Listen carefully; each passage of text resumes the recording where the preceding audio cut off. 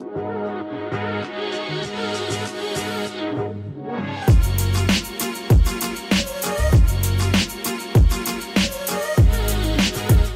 guys, it's the Keto King here, and today we're making a cauliflower mac and cheese. Yes, it's keto, yes, it's low carb, and it's exceptionally easy to make. Can't ask for more, so let's get right to it. The ingredients you'll need for today are some cauliflower, butter, cheese, some cream cheese, whipping cream or any type of cream will do, onion powder, and bacon. That's it. Right, then grab yourself a pan, a skillet, anything you want will work here. Pop it on the stove. Put in a nice generous helping of olive oil into that pan. Put that on a medium to medium high heat, and then add in a bacon of your choice. You could even use some ham. I'm using some turkey bacon here. Anything would work. And once it's starting to get going, don't wait too long. Then you're going to add in roughly 8 cups of cauliflower, or it works out to be about a whole head of cauliflower, medium-sized one that is. Just give that all a stir, and now you want to get a nice coating and a little bit of color on the cauliflower and your bacon. And now for the cauliflower pieces, you want to cut them fairly small, somewhat trying to emulate the size and shape of a macaroni. So a longer piece like that would be fantastic and work great, but it really doesn't matter in the big scheme of things. Just cut them up into roughly this size, and then you can bomb them in your pan. And after about 5 to 10 minutes, this looks done to me. You can see the bacon has some wonderful color on it. So does the cauliflower. The cauliflower is still fairly hard because it is going in the oven, but this is exactly how you want it to look. And I'll take that off the stove. Now would be a good time to preheat your oven to 400 degrees Fahrenheit. And in the meantime, grab another saucepan and you're going to add 1 tablespoon of butter, half a cup of cream. I'm using a whipping cream here, 2 ounces of cream cheese, and then let that melt slowly and let all the ingredients combine. Now you just want to add a few spices to this sauce you're going to be putting on. Really, all of the spices are optional, quantities are optional too. You can use as much or as little as you want.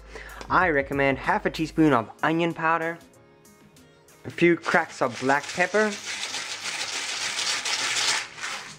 and then some red chili flakes. Give that all a good stir again.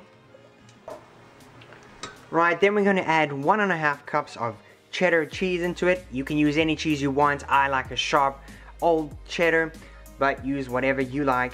Add this in slowly. I would do about half of it first at a time. Give that a stir, let it all melt in, and then you can add the other half. And just look how good this looks.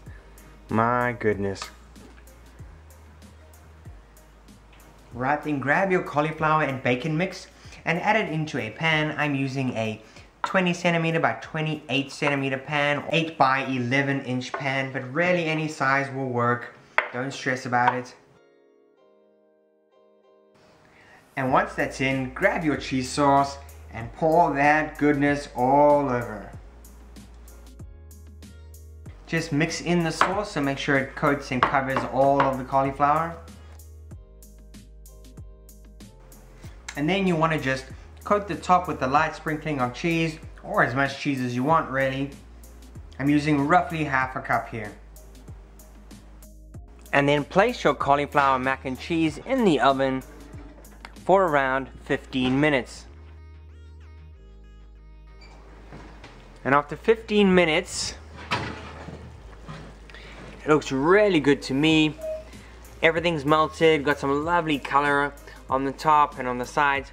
So what we're going to do is just put this on broil for just a few minutes until it gets nice and brown to give it some golden color on the top. And after a few minutes, you end up with keto mac and cheese like this.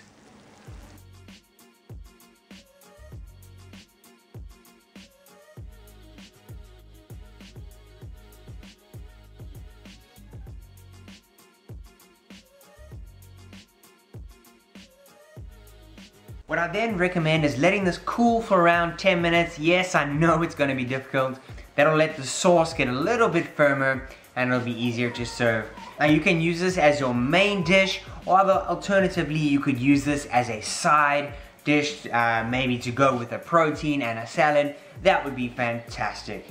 Either way, you guys are gonna love this. Man, the smell of this is incredible. Alright, now for the taste test.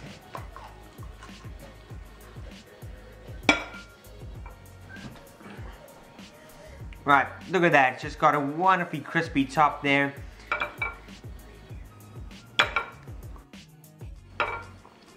Wow guys, this is so good. Honestly, it's got the same flavor profile as mac and cheese ready. That sauce is incredibly rich. The lovely golden brown cheese and topping gives it that lovely crunch. And seriously guys, I highly recommend the bacon or the ham in there, because that, to me at least, makes it taste very similar to mac and cheese. Guys, you will love this. I promise you, give this a go. It's not difficult. And don't forget to let me know how you enjoyed this when you try it.